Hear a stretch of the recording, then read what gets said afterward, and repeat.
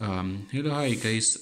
Sorry for delaying this video, but I hope it will find you on time because I know that tomorrow you are writing. So here have been requested to do this velocity diagram to calculate the scale of the diagram. So this is the question that I have been asked. They said here we have a velocity compound two-stage impulse turbine was designed for an axial discharge. So we know what is axial discharge means, and then the inlet and the outlet angle of the first row of the moving blade are both at 25 degrees. And then we also have the relative velocity. There's the relative velocity at the outlet. At the outlet from the first stage is 490 meters per second. And then we also have the exit angle of the fixed blade. So this is one is on the second stage, right? And then these two, and then we also have the friction lost. Here they said there is 4% loss of velocity across all blades due to friction. So now they said use the length of 40 millimeters. So this 40 millimeters for an average blade velocity. So that means this 40 millimeters, it will be our initial velocity. So the average blade velocity is our initial velocity. And then they say the length of 22 millimeters, 22 millimeters for the velocity of the gas leaving the turbine. So we know that this one, it will be our final velocity, or the velocity, it will be V2. Right, the one at the end, you will see that not. So now let's draw according to our data here. So we're going to start with our velocity, initial velocity, which is 40, and then my ruler is in centimeters. So therefore it's going to be 4 for 40. This is 40, right? And then from 40 we're going to draw, this is our initial velocity. So our initial velocity, it's 40 millimeters. Okay, and then from then we're going to measure our blade velocity. So our angles. So they said both the outlet and the inlet are at 25 degrees. So 25 degrees, going to place it here. This is our blade side, and then both is 25. Then it's going to measure our 25 here, and then also going to measure our 25 this side, and then we're going to draw the straight line here. Because we don't know the length, we'll just draw a straight line like that. And then also going to draw a straight line like this. Now, okay, so I'm sorry for the video if the video quality, if it's bad, then I don't have a choice because I am busy these days. I thought I was done with my work, but when I don't have a choice. So then now let's go to so this is our data on the first row. Now let's go to the second row to we're going to do the velocity. The initial velocity also is going to be 40. Yeah, this is our 40, and then they said we should use this is our exit angle, right? This our exit angle of what? Of the fixed blade is 17. So exit angle of the fixed blade is alpha here on number 2. We're going to measure 17 here. Therefore this okay, yes, our 17 is 15, 16, 17 here. Then we have the straight line here showing our, this is our 17, let me write it here, 17 degrees of the fixed plate. And then remember, they say this one is designed for a discharge or an axial discharge, and then an axial discharge is going to be a straight line from here, which is going to have to be 90 degrees, right? So and then they said also we have to use a length of 22 millimeters for the velocity of the gas leaving the turbine, and you know that this is the one that is exiting. So we're going to measure our 22 this side. So 22 is going to be 2.4 because my ruler is in centimeters. This is 2.12, so this is 22 here, right? So now that you know this length, then it's easy now for you to just draw this line, right?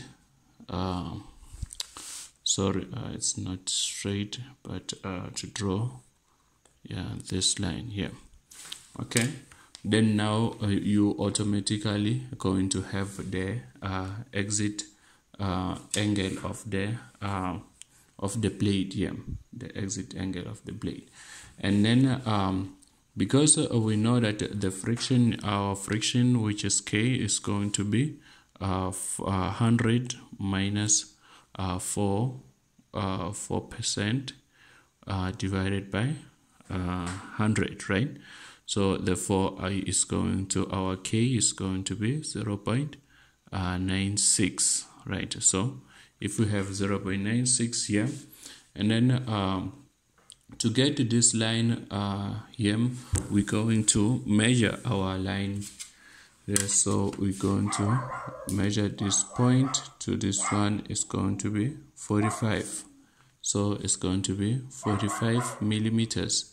So this 45 millimeters, we're going to, we will remember our what you call our formula. That one said our relative velocity, the inlet is equals to K multiplied by VI, right? So then to get to this side, now we're going to multiply with this millimeters, this length, because we don't have the what you call the we don't have the scale, right? But now we do have the millimeters. Even here, let's say write it here, it was 22 millimeters. Our initial velocity, it was 40 millimeters, right? So then we're going to use our calculator. I'm going to say 45 multiplied by no, we don't multiply because we were looking for this one, so we're going to divide, right? So we're going to divide by 0.96, then you're going to get 46.8. So when you get 46.8, you're going to measure 46.8 here until it intercepts with this line.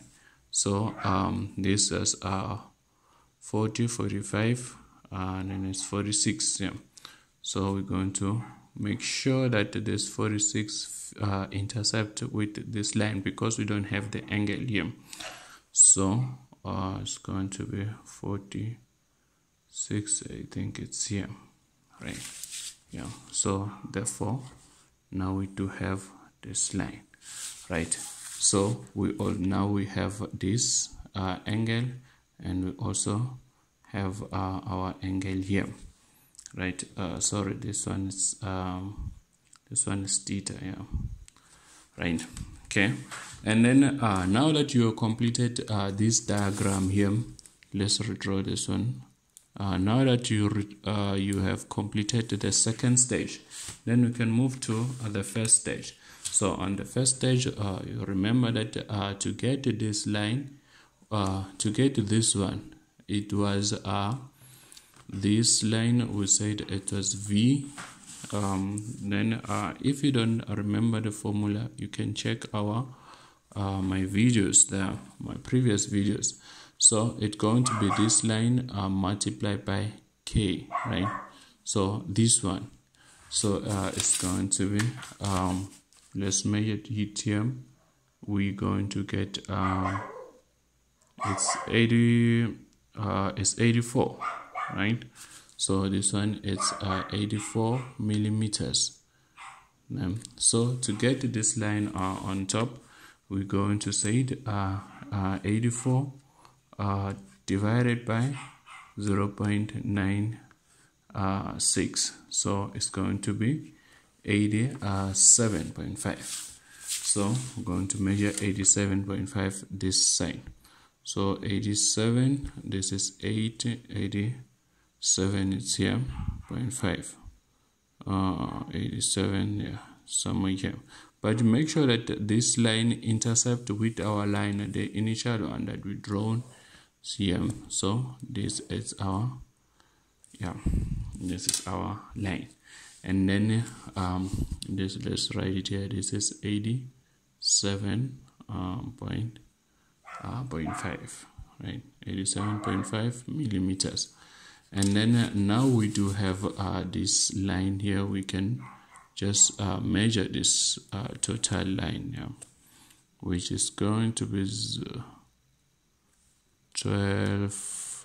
It's 11.9, right? So because it's in centimeters, that means this one is going to be 117 millimeters, right? So this 117 millimeters.